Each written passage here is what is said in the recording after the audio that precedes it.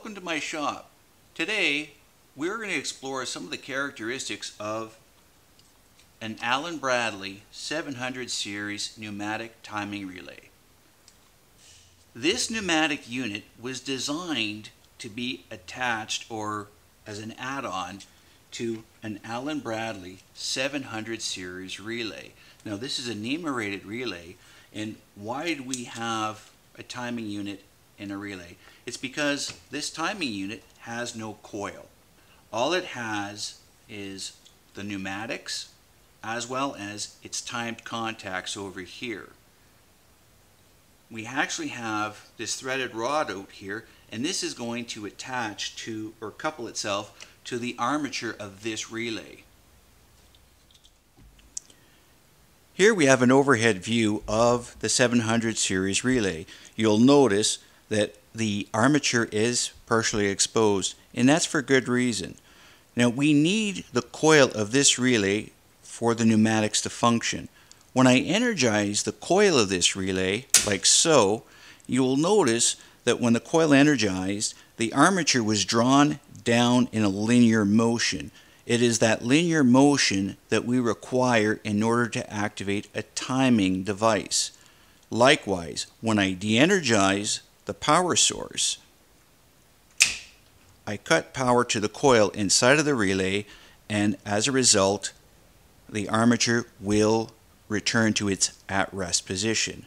Now, we're going to add the pneumatic components, and we're going to mate it. But first, I must withdraw this one screw so I can attach this threaded rod to the armature. So I will be right back.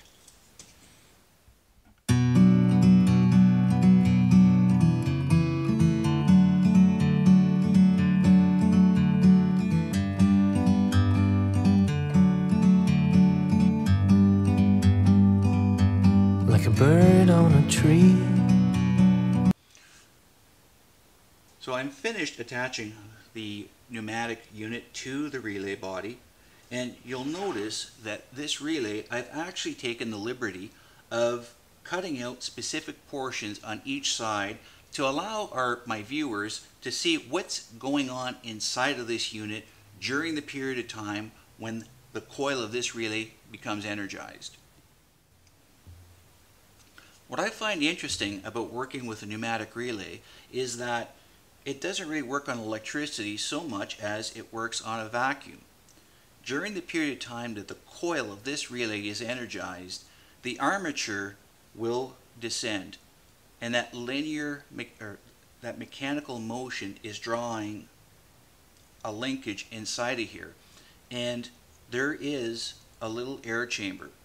The air chamber has an internal spring, and when we release pressure, that internal spring is pushing the air chamber, and it creates a little vacuum inside of it.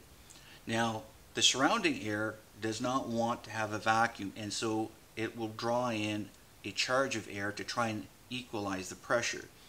Now, the amount of air that is filling in is proportional to the graduations on this dial, meaning that I can actually adjust the amount of air flowing into the bellows or the air chamber based on the position of this dial. Currently, this particular model is set from 0.1 of a second all the way to 60 seconds. And the air is controlled via an orifice. And by adjusting it, I'm adjusting how much the orifice is placed inside of a tube that governs the airflow.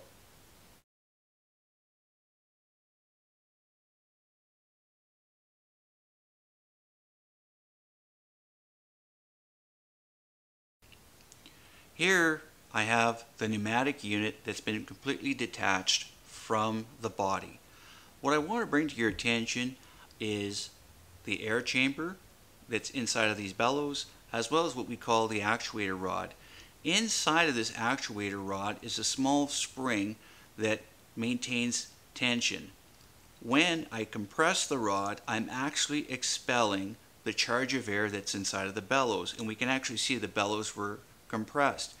Now, when I release tension on the actuator rod, the internal spring is now going to reset itself, but when it's doing so, it's releasing pressure, and now what's happening is that it's creating a small vacuum inside of the air chamber.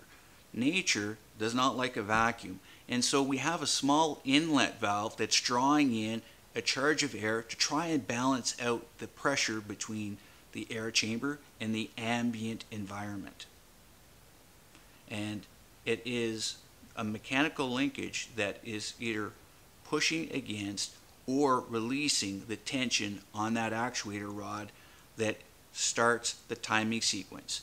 Now, the amount of time it takes for the air chamber to balance itself out is regulated by the dial that is controlling what we call a needle valve that is traveling in and out of an orifice. If I restrict the amount of air going through the orifice, I create more time. If I loosen this off and I withdraw the needle valve from the orifice, what's happening is it will allow more air to travel, and as a result, I'm going to have less time for the bellows to actually change state. So let's try that. So if I currently, it's set for about 5 seconds. If I turn the dial, and let's go for 1 second. Now, as I compress, when I release this, this should expand very, very quickly. And go. I'll do it again. I'm going to release tension. Look at how fast the bellows will expand. If I went back to that 5 second time interval, now I'm pushing down, I've expelled the air charge, I'm going to remove my finger, allowing for the actuator rod or the internal spring to expand the air chamber, creating that vacuum, but now it should take a lot longer.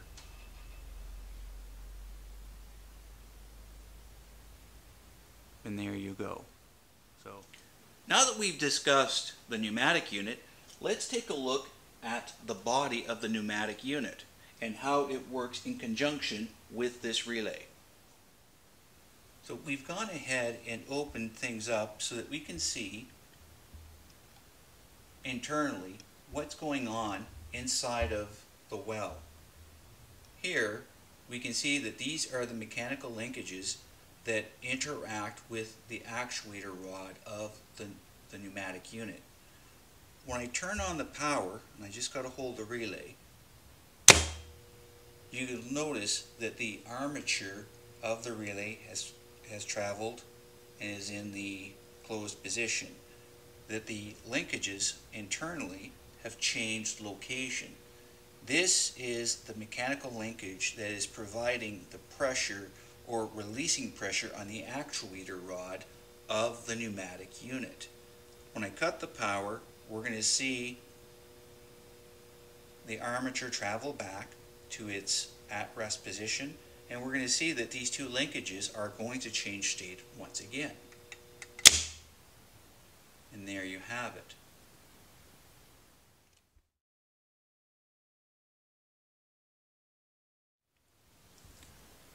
Without turning on the power to the coil, I can manually activate the pneumatic function, meaning if I push down on the armature with my screwdriver, as I've done previously, what we're going to observe is that these mechanical linkages are going to move and shift. It's going to allow for the actuator rod to come down, expanding the bellows. The bellows are taking in a charge of air because we have a vacuum. Now that audible click indicates that when the actuator rod expanded and the charge of air filled in, it pushed on a linkage. If I turn the relay around, what we would observe is that this set of timed contacts is going to change state. So as I push the armature a second time, I've initiated the timing sequence, and what you'll see at the end is that audible click, is that these two contacts have now changed state, and the formerly normally open contacts have now closed, allowing for a complete circuit to flow through these contacts. Now that we've looked at the internal workings of the relay and its components, I'm going to head over to the college and I'm going to set up a mock-up circuit so we can actually observe how the pneumatic relay can work between time delay on and time delay off. That there's some real differences there that we need to understand.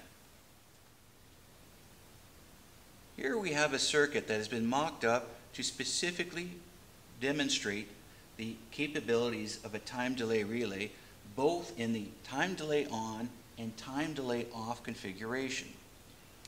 In this, I've set up a two push button control station, and each of these relays, the timed contacts, is going to control a pilot lamp so that we can visually see what is the status of the timed contacts for each of these respective relays.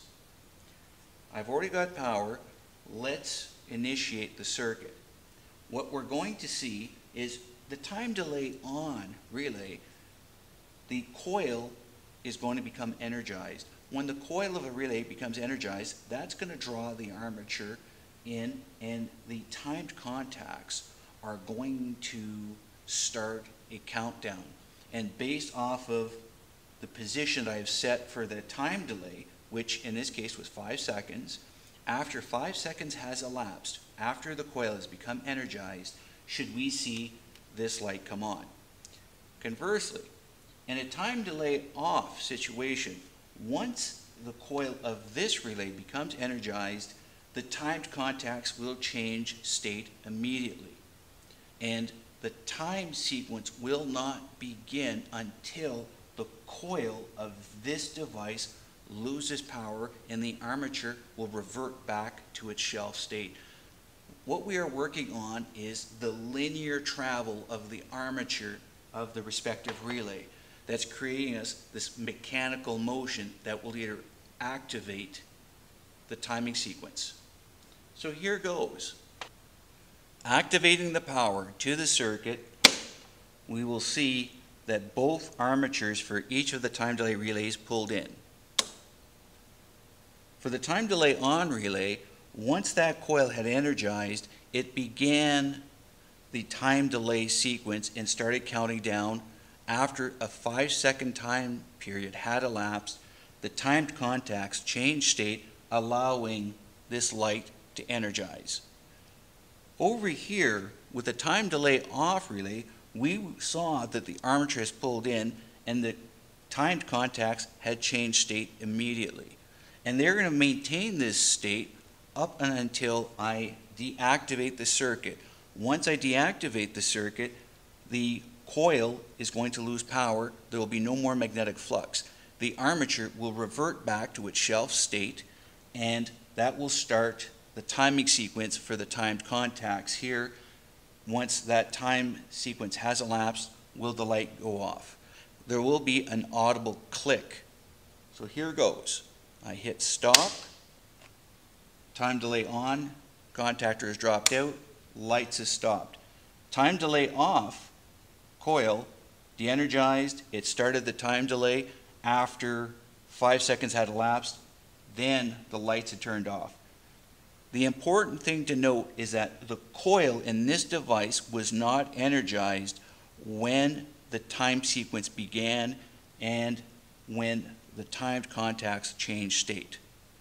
The major difference in it, the coil of a time delay on relay will be energized when the time contacts change state versus a time delay off, the coil is de-energized when the time contacts change state. I hope you found this information helpful in your future work with timing relays and specifically with pneumatic timing relays. Until next time, please stay safe.